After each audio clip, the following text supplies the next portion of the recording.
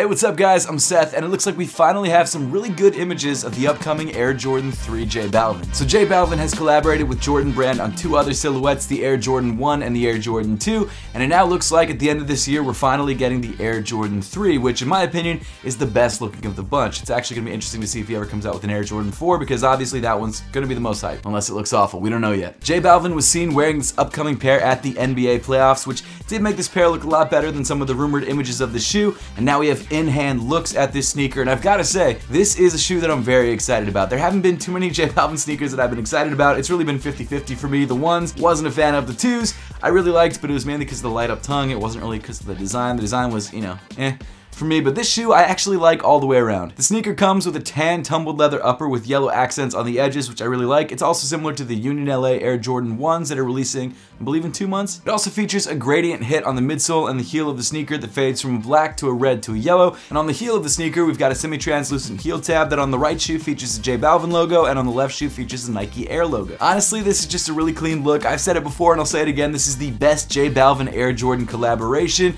and it looks like it should be dropping around September 2nd of this year. Next up, we've got a first look at a pair of Air Jordans inspired by ice cream. But first, I want to give a huge thank you to Ritual for supporting the channel. Do you have the perfect diet day in and day out? Yeah, I don't either.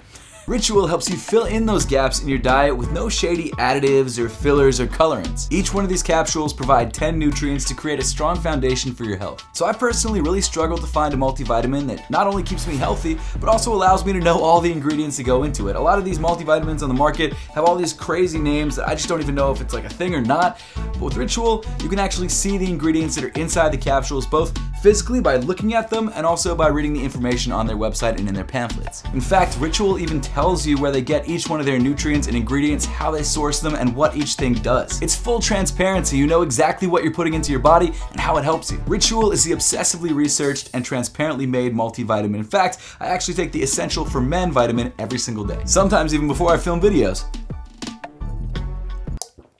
I just spilled water everywhere, didn't I?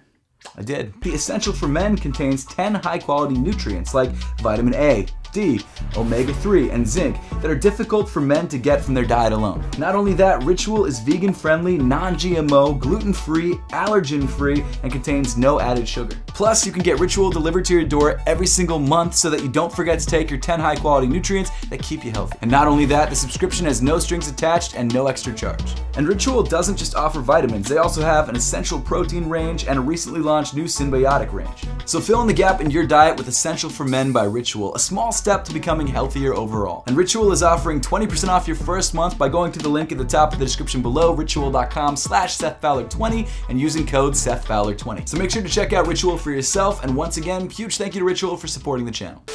So the ice cream inspired shoe in question is the women's Air Jordan 11 Neapolitan. As you could guess from the name, the shoe comes in white, brown, and pink, and I really hate that all these Neapolitan Jordans are only releasing in women's sizes. They did that with the 3s, and that was a really clean colorway of the 3s, and now they're doing it on the 11s, and I've got to say these 11s are really, really clean as well. The upper of the shoe comes in this sort of white or cream colored suede. The bottom half of the upper is wrapped in this very dark brown patent leather, and then the midsole of the shoe comes in white with the outsole rounding off the look in this semi-translucent pink. It's definitely got some Concord vibes to it, I'm not gonna lie, and that's kind of weird that they're releasing the shoe the same year that they're releasing the DMP 11s, which is already a similar look, but either way, I'm here for it. I think it's a really nice looking sneaker, and I love when they try good new colorways on the Air Jordan 11s. For whatever reason, some of the new colorways of the Air Jordan 11s either look like fakes, or they just look awful, which has happened a good amount of times too, so it's nice to see them actually put a really decent colorway on this shoe that's brand new. As of right now, it looks like the shoe is dropping for $225 on November 11th, which is very fitting because November 11th is 11/11.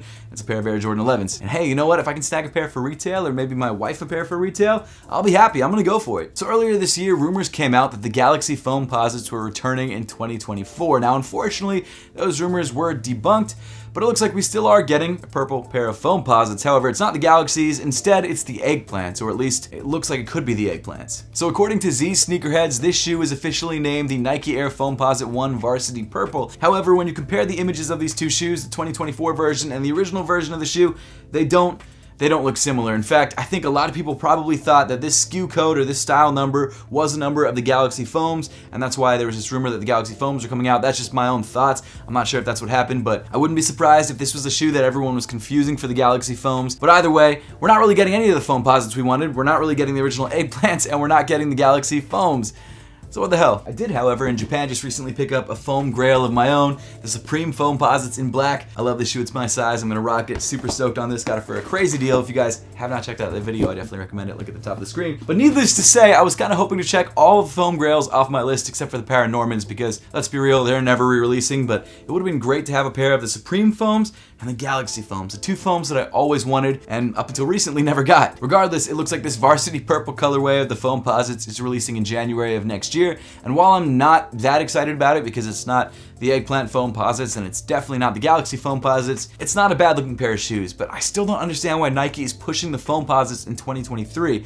It's just not a shoe that anyone really wants to rock anymore unless you're buying the Grail version of it. Moving right along, it looks like Nike is giving us another Panda Dunk later this year. However, it's not the colorway that you might think that it is. Other than the fact that this shoe is a Nike Dunk and it resembles a bear in the Panda family, this shoe looks nothing like the original Nike Panda Dunks. The upper of the shoe comes in a hairy brown suede accented by a light cream colored mudguard and a red nubuck or suede heel area. The look is then rounded off by a black midsole and a brown outsole, and overall it actually reminds me a lot of Dunks it released back in like the mid 2000s. It's got that whole sort of retro Dunk vibe to it, which I really like. Also, the tongue of the shoe has this sort of black and white static look to it, which I actually don't mind, and it does add some interest to the upper of the shoe. Is this a shoe that I'm gonna go out of my way to grab? Probably not, but I will say that it's nice to see some new colorways of the Nike Dunk Lows dropping that I think people will be excited about. A lot of the colorways that have been dropping recently are like monochromatic ones that are like all brown or all gray or all whatever, and it's nice to see some really solid non-collaboration colorways of the shoe dropping this year. Actually, let me know your thoughts on this shoe in the comment section down below because I genuinely don't know how people are gonna respond to this. Are they gonna love it?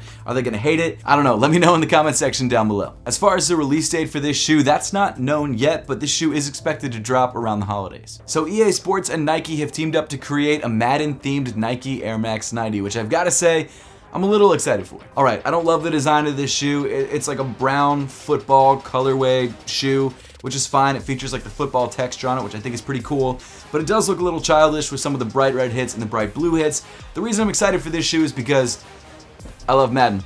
I love it. I'm obsessed with it. I have it on like every console and I play it all the time. I suck at it, but I'm obsessed with it. I really shouldn't say this on camera in case I run into any of you guys online, but I really only throw slants. I'm good at it though. But with all that being said, this shoe is officially called the Air Max 90 Play Like Mad, obviously because of its Madden affiliations, and most likely because Madden 24 releases on August 18th and this is a Madden themed shoe, it should release either on the same day or a day close to the release date of the game. Alright, the football texture on the shoe is cool. It's just not a shoe that I'd wear all the time. So it looks like there's going to be another Amamaniere Air Jordan 5 colorway releasing in addition to the ones that we've already seen. And this colorway is apparently a women's exclusive release. As I'm sure you all know, Amamaniere and Jordan Brand have been collaborating for the last couple years on a few different Jordan Brand silhouettes, in particular the Air Jordan 3, the 4, the 2, and the 1. And this year it looks like they're continuing their collaborations with a couple different colorways of Air Jordan 5s. Now talking specifically about this new women's colorway, it's apparently called the Diffused Blue Amamaniere Air Jordan 5s. According to Z Sneakerheads, it's got a photon dust upper, but no one really knows if that's going to be leather or nubuck. Apparently it's sort of a whitish or light gray color. You've got some blue hits on the shark teeth and a black midsole. In addition to that, you've got some semi-translucent and possibly aged hits on the outsole and also on the mesh on the side of the sneaker. And overall, it's not too out of the ordinary from what we've seen from Amamaniere collaborations, but I do think it's going to be a subtle and clean look. Now to be fair, I haven't seen the shoe yet, so they could totally screw it up, but knowing Amamaniere and seeing what they've done in the past, they've always done a really good job with their collaborations, so I'm excited to see what they have coming. I mean, even though the Air Jordan 12 was not really hyped up whatsoever, and you can grab pairs right now, probably still at retailers, it's still a really great pair of Air Jordan 12s. The suede used on that shoe was awesome. The white colorway was very, very clean. They're great at collaborating with Jordan Brand, and no matter what silhouette they do a collaboration on, it's usually going to turn out really great. Now, as far as when this women's exclusive diffused blue colorway is set to release, no one knows for sure yet, but it does look like the shoe is dropping around the holidays. So even though Kanye West and Adidas stopped working together last year, new colorways of Yeezys are continuing to surface that we've never seen before. And the latest one to surface is a new pair of foam runners in the gray colorway. I love the foam runners. I hate that we're not getting any more foam runners. They're such an awesome shoe. I grabbed the black, brown, and blue colorway that just dropped in the last Yeezy day. I don't remember what the name of the shoe was, but either way, love that colorway. I've worn it a lot since I've gotten it. And this gray colorway is also incredibly clean. It actually seems like it's sort of a marbled gray. Like there's some light grays in there and some darker grays in there. It's a subtle mix, but they are mixed together, sort of marbled together, and I think it's a very clean look. And it kind of bums me out to think about all of the colorways that we could have had if things had gone differently. Because I think Adidas actually owns the foam runner design, and so Kanye West can't use it. He's gonna release a sock shoe instead. So there's that. I'm not really too excited about it because I mean it looks like a sock and I make socks. I have a sock brand called Apothecary. I'm wearing all Apothecary right now. If you guys want to check out Apothecary, we're now in Zoomies. And of course you can also grab some pairs of Apothecary socks and anything you see on my body right now through the link in the top of the description below. But with all that being said, new competition of Apothecary aside, I'm bummed that we're not getting any more foam runners because it's a really great silhouette. It's super comfortable. It looks wild, which I love. And this gray colorway, I don't know if we're getting it with the next Yeezy release because apparently they still have a bunch of Yeezys in stock that they haven't dropped yet. But I would have liked to have had a pair of these. And if I can grab a pair of these, if they do release with Adidas's next like Yeezy drop, then I will grab a pair. But if not, it is what it is. I don't know why I'm talking about this shoe because we don't even know if Adidas made pairs of these shoes outside of samples. So will we ever get this shoe? I don't know. Next up, we've got a much closer look at what could be one of the most hyped up sneakers of the year, the DMP Air Jordan 11s. So for the last few decades, Jordan Brand has been releasing Air Jordan 11s around the holidays as their like hyped up Christmas release. And it really seems like over the last 5 or so years, the hype for Jordan 11s just hasn't been what it once was. So I'm sure as a way for Jordan Brand to increase the hype of the Air Jordan 11 once again, they decided to pull out one of their most coveted Air Jordan 11s from the vault and re-release it in 2023. And that shoe, of course, was the DMP Air Jordan 11, which originally released as part of a pack in 2006. They just released the other shoe from the pack, I believe, 2 years ago as a standalone release, and now we're getting the 11s. However, unlike the DMP 6s that we just got, this pair of 11s is pretty different than the original. And as you can see in these images, something is different. If you guys look real close at the upper, you'll notice that the upper is no longer made of mesh, instead it's made of tumbled leather, which in my opinion is an odd choice. I guess they just released the Concords like not too long ago, so it's not that big of a surprise that they're changing something up. But to me, it was kind of a weird choice to change the upper of this shoe from mesh to leather because I don't know if people really prefer the leather 11s over the original mesh 11s. I mean, don't get me wrong, the tumbled leather above the patent leather does make the shoe feel more premium. Of course, it is a more premium pair of 11s. It features a gold Jumpman, and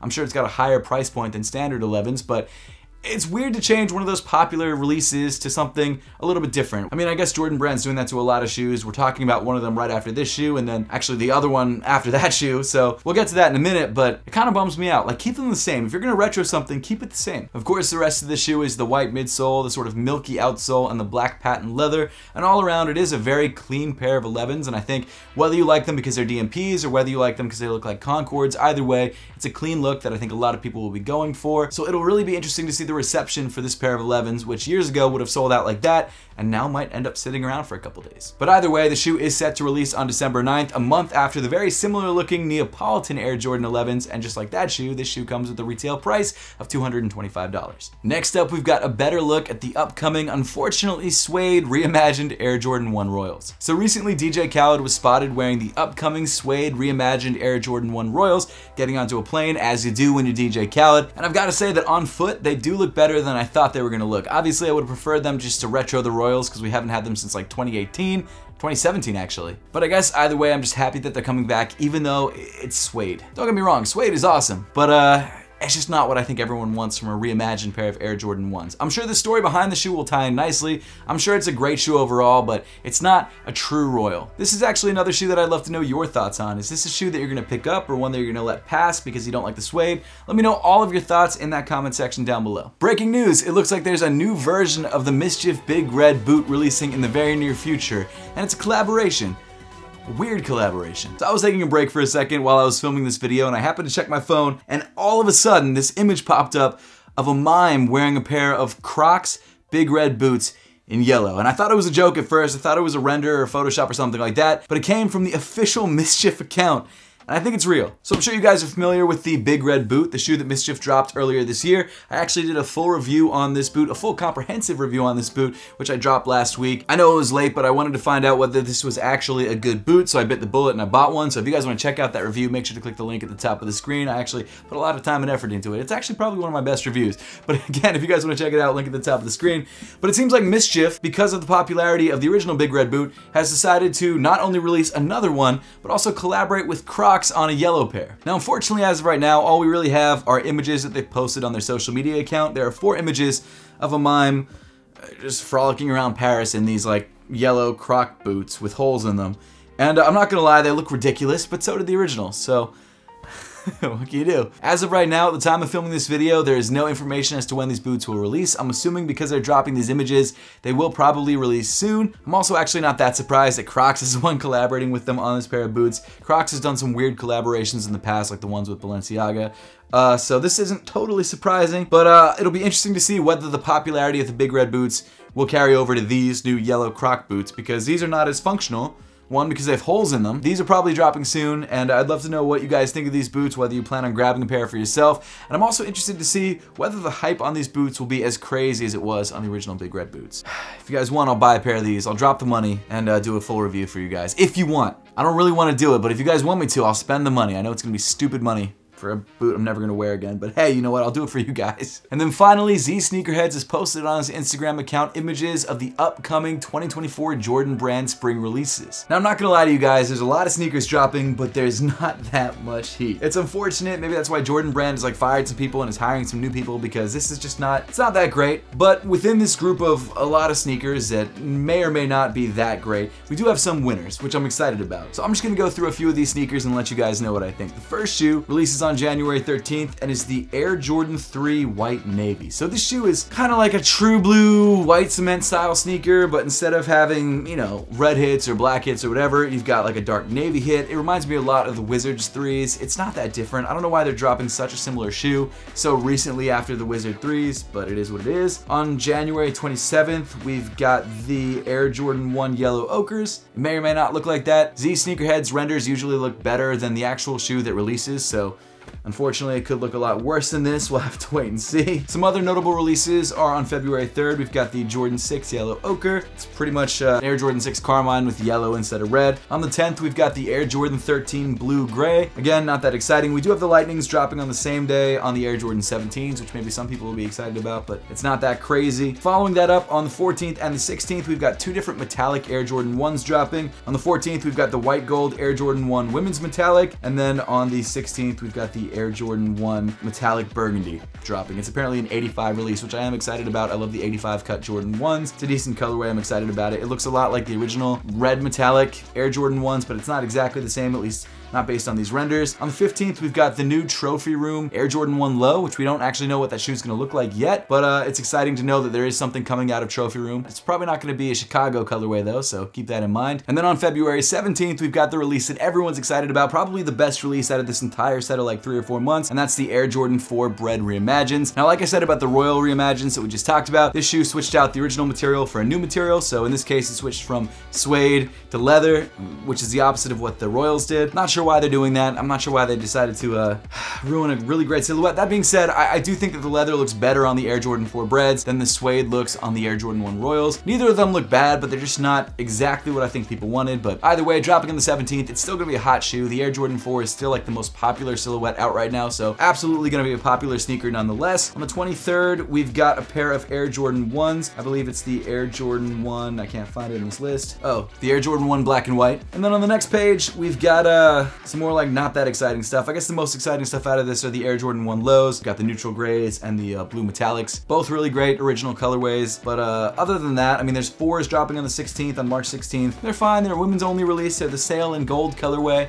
So there's that. But unfortunately, other than the 4s, it looks like Jordan Brand is really kind of leaving us out to dry. They're not giving us anything good. Like this year, the beginning of the year was amazing. In 2024, as of right now, it's not shaping up to be that great. But you never know. There could be some collaborations that we don't know about yet that are absolutely fire. There could be more releases that they haven't even announced yet, or I guess haven't leaked yet, which could be amazing. But we'll just have to wait and see. But hey, that pretty much wraps things up for today. Thank you all so much for watching. Make sure to subscribe if you haven't yet, and I'll see you all in the next one.